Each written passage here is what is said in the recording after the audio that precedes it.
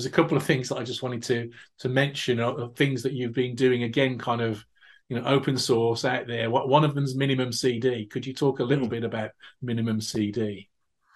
Yeah, so started as a conversation at the virtual bar at DevOps Enterprise Summit. We were talking about how people don't they just look at the tools and they'll build and deploy, or and so they get hurt or they cause problems in their organizations, and CD that literally gets banned in their organization. Yeah, Or people say we're doing continuous delivery, we're delivering once a month, yeah, because continuous delivery means we deliver on demand and we only demand once a month, yeah, right? And the going back to the goal of continuous delivery in this context is to improve the organization, yeah, but you're not going to get there if you're not doing real CD. And so a bunch of us put together, okay, we have a lot of different industries represented here at the bar, lots of different delivery contexts. It's not just web apps in the cloud or something.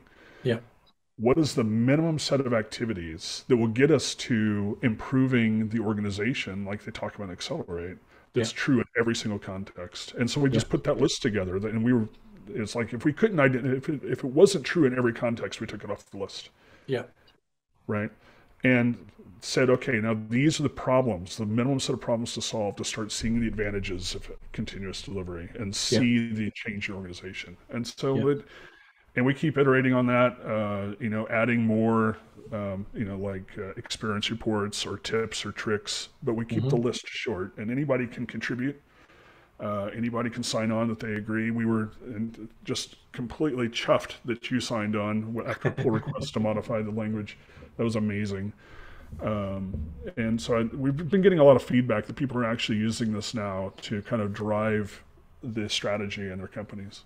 Yeah, great, great. Thank you. One of the around the same time, one of the other big wins that certainly amused me was that you got the inventor of GitFlow to admit that it was not compatible with continuous delivery. So the other recommendation I have for people is if you're frustrated, don't just rant. Have a beer, or in my case, have a bourbon, Yeah, and then go see if you can get people to fix it. yeah, And that's what I did. I was just like, I had one too many conversations with a tech lead who said that GitFlow is the only way to do delivery, yeah. and wanted our platform to support GitFlow. And so I tweeted at Vincent, please fix this.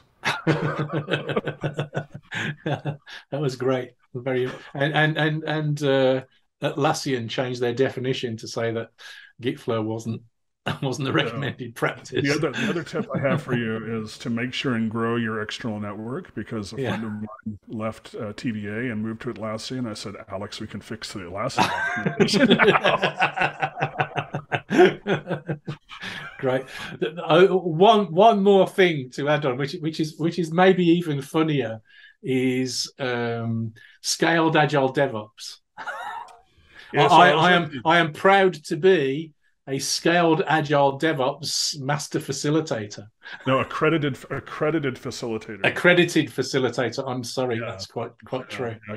Sad AF. Yeah. Um, no, that actually, we were at a Dojo Consortium, like private mini conference, and we were talking about how can we push some of this information out to the community? How do we open source the stuff that we're doing? And we were listing all these ideas and things. And then at the end of it, I said, what we really need is a scaling framework. And of course, everyone started throwing things at me because that's completely antithetical to where we were going.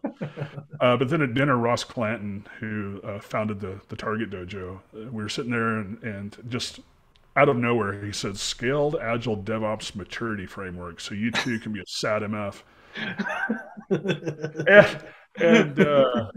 And so I went home and registered those domains. And it took me a couple of years to get around to it, but then, we started building out content, and so there's things. Everything in there is based off of something real that people are doing.